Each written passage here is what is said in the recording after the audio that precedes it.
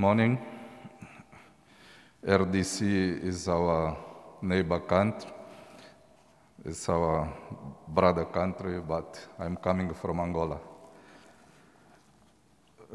Excellencies, honorable guests, ladies and gentlemen, all protocols observed, it gives me great pleasure to speak at this edition of the Dubai Diamond Conference, which I feel is an important industry gathering comprising of industry experts and corporate leaders of the diamond industry.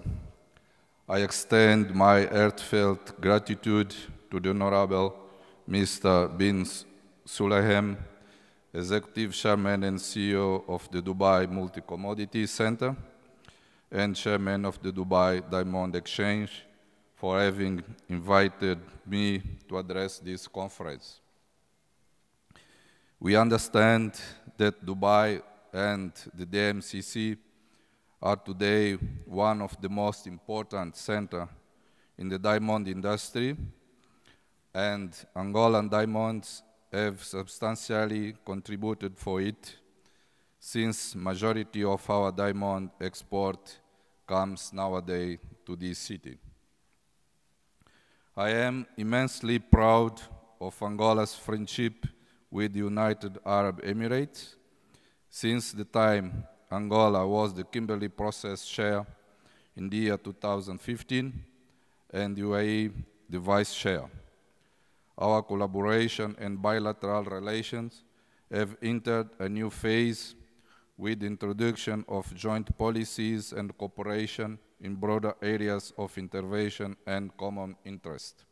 Excellencies, ladies and gentlemen, Angola has an extraordinary, appreciable, and most diversified mineral resources potential in the African region and in the world. In this regard, Angola's buried treasures, while investors see long-term potential in the country's mining sector. Thus, a key part of the Angola economic strategy is to refocus on the country's mining potential. Diamond remains the most significant mineral among mining operations in our country. Most of the diamond mines are found in primary deposits and some in alluvial diamonds.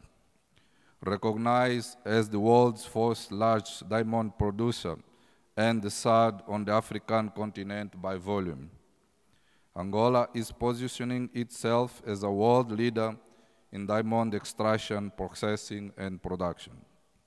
Indiama, a state-owned strategic company, is the leading player in the Angolan diamond industry, focusing its activities on its corporate purpose, namely diamond mineral exploration mining, ensuring the Angolan production.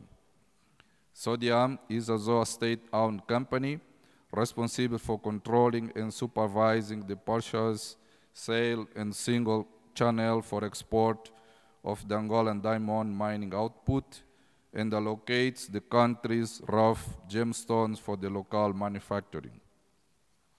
In the near future, its role will be updated in order to operate and supervise under the new governing model of the mining sector approved by our President in May 2020. The Angolan government is bullish on diamonds. In 2021, Angola's diamond production amounted to 8.7 million carats. We still continue to create technological and human conditions to live with the COVID-19 pandemic and not allow it to condition the diamond production plan. Thus, the country expects to produce 10 million carats of diamonds in 2022.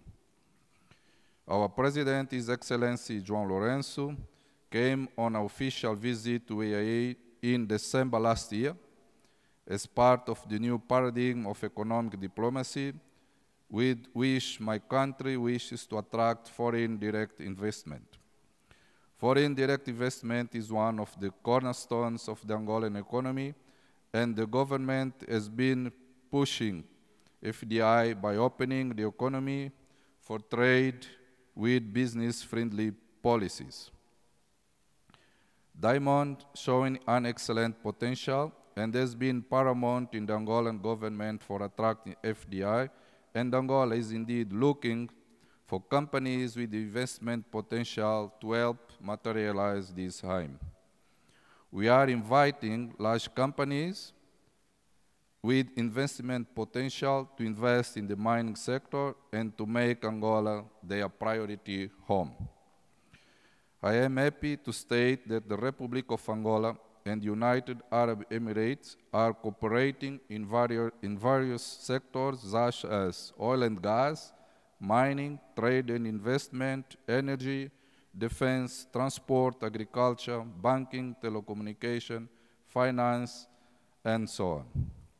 Dubai's relevance in the world is growing, with the vision of the ruler equally complemented with resources moving from west to east and north to south. This shift means we need greater cooperation between the consuming and producing nations, and Dubai is perfectly located to assist various trade sectors involved. Angola has been exporting around 90% of its rough diamonds to the UAE in the last couple of years. That has indeed endorsed the long-standing partnership between the two nations. Excellencies, ladies and gentlemen, the Angolan government has embarked on a journey to reform the country's mineral resources, diamonds in particular. As part of the reforms, the industry adopted and approved in year 2018 a new rough diamond policy with the related technical regulations. The implementation of the new policy aimed at ending the government's monopoly in the diamond sector, giving way to large-scale benefits and improvisations in the business environment of the Angolan diamond mining sector. By doing so, Angola is offering huge opportunities to investors to establish cutting and polishing factories in the country and enhance their expansion and growth prospects. I am certain that we can help those companies interested to invest in our country. Ladies and gentlemen, as you may all know, Angola has officially launched its prestigious Saurimo Diamond Development Hub, a comprehensive project that unites the country's entire diamond value chain. Inaugurated in August last year by the President of the Republic of Angola, the hub marks a historical moment and is an important step in the country's quest to become a global diamond producer and to benefit also from job creation and added value which will be brought by beneficiation. The Saurimo Development Hub aims to significantly enhance the country's diamond production capacity, enabling the processing and polishing of resources in addition to rough diamond exports. The Saurimo Hub integrates all diamond industry actors, including both public and private sector players, under one development, and is accelerating production, stimulating overall industry growth. In addition to the Saurimo Diamond Hub, country's existing 3 cutting factories and 1 training institute for diamond evaluation, cutting and polishing. Another 3 cutting factories are included in development, significantly increasing domestic capacity. With an industrial area that comprises factories, processing facilities, and multi-sector offices, the hub is committed to increase cutting capacity, enhancing the country's diamond value chain.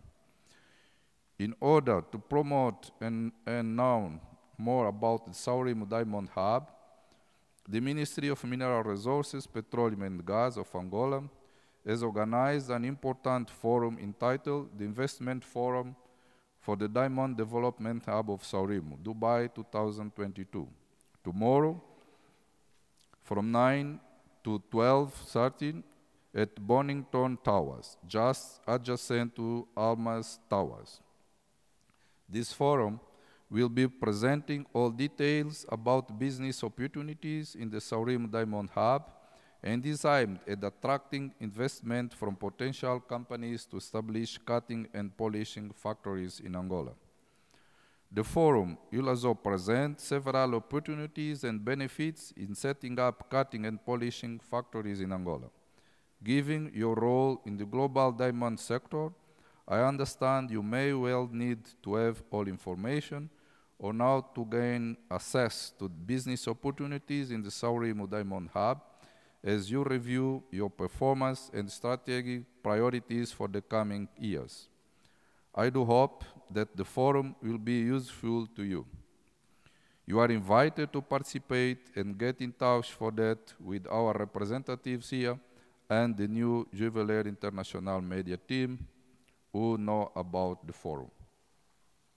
Excellencies, ladies and gentlemen, it also gives me added pleasure to inform you that it is also in this context that the Republic of Angola has decided to establish the Angola Diamond Exchange. In this regard, the main objective of the Angola Diamond Bourse is to provide a neutral platform that will channelize a regular flow of diamonds under one roof that will be supported by world-class infrastructure and security systems. In this regard, SODIAM will also be responsive for assuring the operation and supervision of all transactions within the Angolan Diamond Bourse. Despite the COVID-19 crisis, the bourse will be established and opened this year within the Ndiama DBS building in Luanda, the capital city of Angola. I personally request distinguished guests in this room to be prepared for the opening of the Angola Diamond Exchange as we look forward to welcoming you in Luanda. The dates will be announced in due time. Angola is still promoting diamond-related projects, such as the Saurim Diamond Hub, as well as the upcoming Angola Diamond Bourses, including new mines that will be opened soon.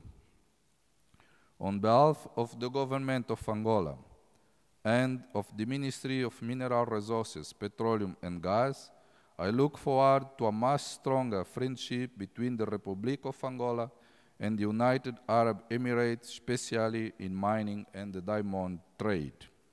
Once again, I thank you most sincerely for allowing me to speak in this coveted Dubai Diamond Conference and take the opportunity to wish the DMCC, the Dubai Diamond Exchange, greater growth and development for the sake of the diamond industry.